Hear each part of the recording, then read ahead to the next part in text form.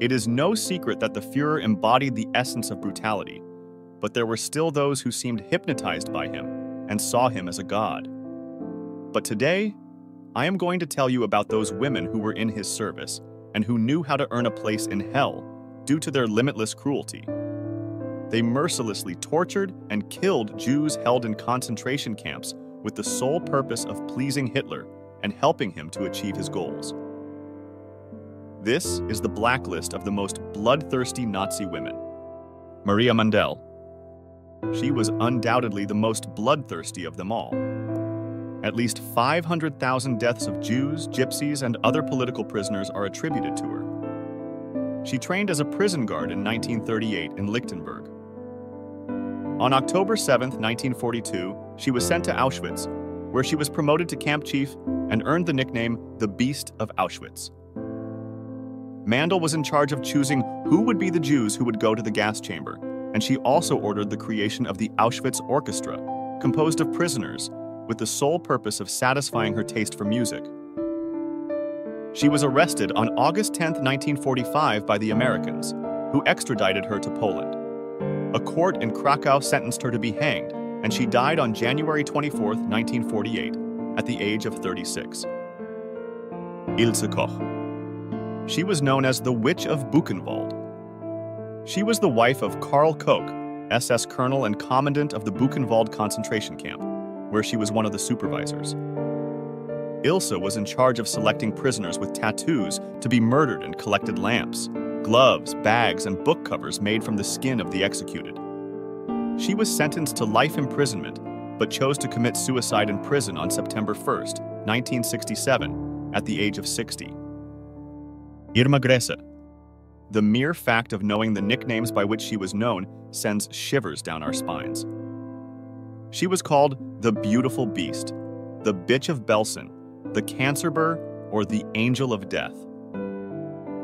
Gracie earned her place in history because of the sadistic methods she employed against Jews while serving as supervisor of the Auschwitz, Bergen-Belsen, and Ravensbrück concentration camps.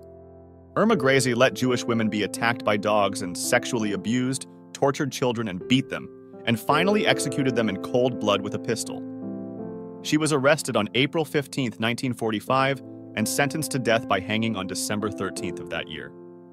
She was 22 years old. Her body was cremated and her ashes thrown down a sewer. Violette Morris. Violette had incredible physical strength, so she practiced sports such as boxing, swimming, and car racing. She even removed her breasts to be more comfortable in the cars she drove. From 1923 onwards, her bisexuality was evident as she cut her hair and dressed as a man. It was for this reason that in 1928, the French Federation prohibited her from participating in the Olympic Games. In 1936, she was guest of honor at the Berlin Olympics, and there she fell in love with Nazism. When she returned to France, she did so as a spy for Germany. When she managed to infiltrate the French resistance, she earned the nickname the Hyena of the Gestapo.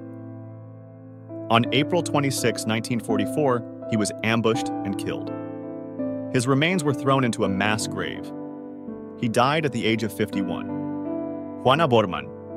She enlisted in the SS in 1938 and worked as a supervisor in the concentration camps of Lichtenberg, Ravensbrück, and Auschwitz, where she arrived in 1942. Because of her sadism, she earned the nickname the Dog Woman, as she would release her German Shepherd to attack Jews. In 1945, she arrived at Bergen-Belsen, but after the capture of this place by the British Army, Juana was condemned to die on the gallows on December 13, 1945, at the age of 52. Elisabeth Falkenrath. She enlisted as a volunteer to serve Germany in World War II. She was in Ravensbrück and then was taken to Auschwitz. Falkenrath was directly involved in the selection and abuse of many camp inmates. In fact, she was accused of ordering at least 3 executions by hanging in 1944. Sometime later, Elisabeth was transferred to Bergen-Belsen, but as a staff supervisor. After her arrest in 1945, she was sentenced to death by hanging in Hamelin prison, alongside other Nazi war criminals, such as Irma Grese, on December 13, 1945, at the age of 26.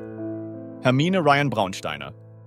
She was in charge of selecting the victims who would go to the gas chamber in the Majdanek concentration camp. She was nicknamed the Mare because she killed the prisoners by kicking them, but with boots reinforced with iron. In 1973, when she was living in the United States, the German government accused Hermann of being indirectly responsible for 200,000 deaths and requested her extradition. In 1981, she was sentenced to life imprisonment, but was released from prison 4 years later due to complications related to diabetes, which cost her the amputation of a leg. She died on April 19, 1999, at the age of 80. Johanna Langefeld. She was one of the first women to work at Ravensbrück and the first to be appointed chief guard. Johanna was known for imposing all kinds of cruel punishments on the prisoners, such as keeping them standing for hours in the rain and cold, with hardly any clothes on, for hours on end. He also flogged them for long periods of time. However, she was against using these women as test subjects for scientific experiments, so she was soon replaced in her position because she was too soft. She died on January 26, 1974, at the age of 74. Dorothea Binz. According to the prisoners, she was beautiful, but she transformed herself when it came to beating or torturing the prisoners in the punishment block of the Ravensbrück camp. Her practices were cruel, as she used to drench them with ice water and then beat them. Among her achievements was the construction of a room in which the babies born to the prisoners were left to die. She was tried and hanged in Hamelin at the age of 27 on May 2, 1947, for war crimes. Hertha Oberhäuser. She was a Nazi doctor who practiced her specialty, dermatology, at the Ravensbrück concentration camp for women from 1940 to 1943. What she did was to inflict wounds on prisoners and make them infected, to simulate those suffered by German soldiers in combat. He used rusty nails, wood, and glass splinters. She also experimented on children from whom she removed vital organs. She was sentenced to 20 years in prison, although she was released after 10 years for good behavior. She returned to practice medicine in Germany, but was stripped of her license in 1958, when a Holocaust survivor recognized her. She died on January 24, 1978, at the age of 66.